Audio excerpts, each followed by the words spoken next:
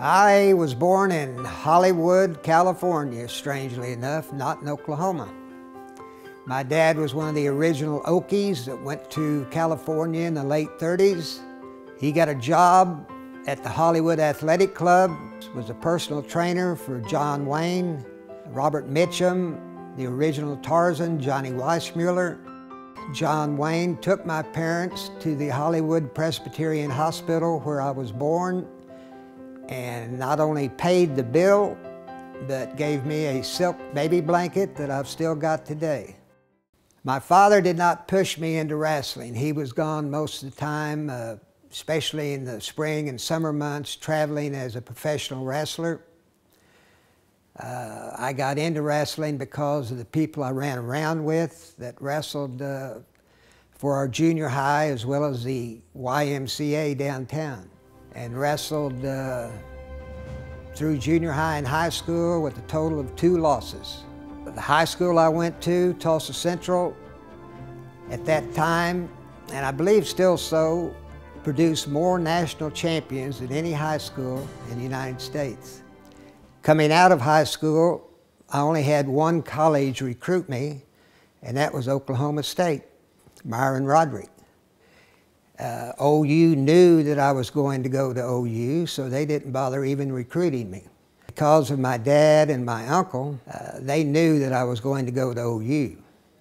If you throw me in there, my family has had 8 All-Americans, 6 national champions, and 2 outstanding wrestlers at the University of Oklahoma. I just took it for granted that as I got older, I would get involved in wrestling and I would be a state champion and a national champion.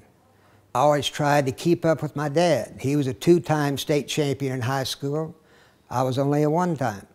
He was a 3-time national champion in college. I was only a 2-time. However, we both won the Outstanding Wrestler Award. So I got close, but I never matched him. And part of this is probably due to the fact that I only wrestled 3 semesters in college.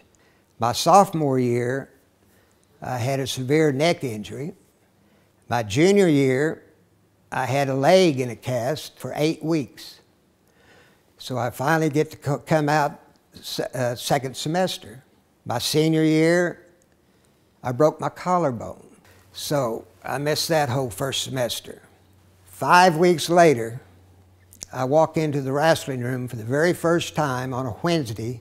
We're getting ready to wrestle OSU. So they wanted me to wrestle, so I did. And I think 4 weeks later, I'm in the national tournament. I'm wrestling Bobby Douglas in the finals. I had the misfortune of wrestling Mickey Martin in the finals of the national tournament. I was shocked by a couple of things. I think within the first minute he had scored 8 points on me with near on my opposite leg. And I remember that most of the match I spent trying to get my wrist free from him. He had an unbelievable grip, and he was in excellent shape. I thought I was in real good shape until I found myself 8 points behind in the first period, I think, and it was downhill from there. I was playing catch-up, and I wasn't very good on my feet. I was always trying to pin, and I could never get my cradle locked up, and I could really never get him in a pinning position. And I spent most of the match fighting off my back and fighting from behind and trying to get my wrist away from the strongest grip I'd ever experienced in my life. I shook hands one time with Dan Hodge, and I'd never felt anything like that, but I remembered that Martin had something very similar. I could never get my hands free from him, and it was the worst beating in wrestling I'd ever taken, and it motivated me to the point where all I lived for and dreamt about was having another shot at Mickey Martin, which I never got. After college, I went to work in the business world for about 7 years. I got my first degree in accounting, and then I went to law school. I got a call from the superintendent of schools in Norman, said we needed a coach, and I said, I'll see you Monday. I quit my job that Friday, moved back to Norman, got my teaching degree, and started my coaching career. During high school, I coached 3 state championship teams. I had 8 state runner-up teams. I coached briefly in college at South Dakota State University. My first year there, I was voted the Rookie NCAA Coach of the Year. What impressed me about Mickey while working with him at South Dakota State was not just him as a great technician, but the confidence he exuded, the confidence he instilled in his wrestlers, which was the same confidence that he had as a competitor.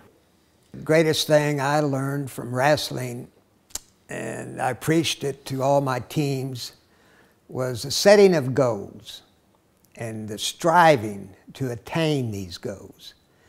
And it really didn't matter if you wound up being a national champion or a state champion or whatever, as long as you put everything you had into it to achieve these goals. Learning how to work towards what you want, to sacrifice, and just pour out your soul to try to become the best you can be in what you're trying to be. To be inducted into the National Wrestling Hall of Fame, to me, is just unbelievable. I can't tell you how much it means to me and my family to be part of the Hall of Fame, to join my father. It just means so much to me.